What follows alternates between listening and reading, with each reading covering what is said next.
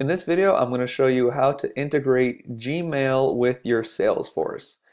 So the first step is if you're using Chrome, you're going to want to open up a new tab and Google search for the Gmail Salesforce integration.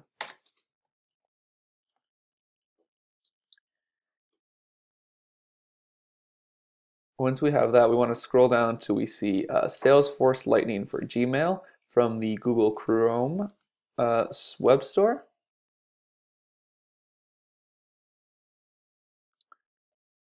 Once this loads up, we just want to click on Add to Chrome. We want to add the extension. We can now see that Salesforce has been added to Chrome. So before we click on the icon, we're going to want to make sure we're signed in into our G Suite email. So I'm going to go ahead and log into my G Suite email. Once you're in your G Suite email, you could click on the little cloud icon and this window will pop up if it doesn't pop up automatically. So once you click on Login with Salesforce, this window will come up, and so I'm using my developer org for this example. I'm going to click on Login, and you want to give it access. So let's just click on Continue. It's going to ask you to sign in into your G Suite Gmail, and then you just have to allow it.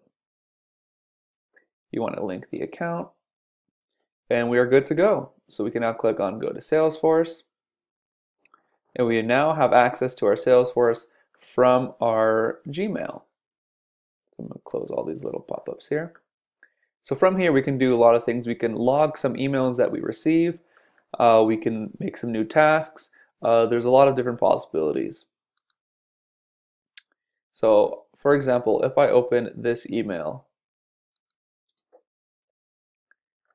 and I open the Salesforce plugin, you'll see that it was able to pull certain people. So we have my Uniburo email, as well as we have this person's email. So if I click on Add to Salesforce, it'll ask me whether I want to create a new lead or a new contact. So if I, for example, want to make a new contact, it will pull all the important information that it found from the email. So we have the first name, we have the last name, we have the email, and that's all the information it has. We can fill in the rest if we want to.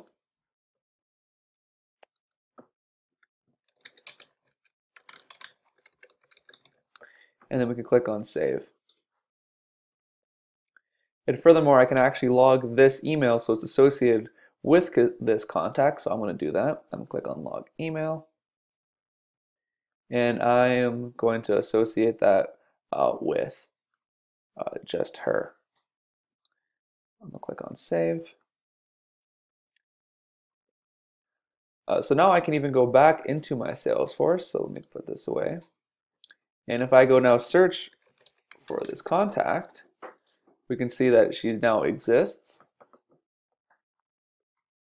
And all that information that I pulled from that email is now here. And if I scroll down to the Activities tab, we can see that the email that I logged is now here as well. So that is how you integrate your Gmail with your Salesforce. If you have any other questions, please feel free to ask. Have a good one.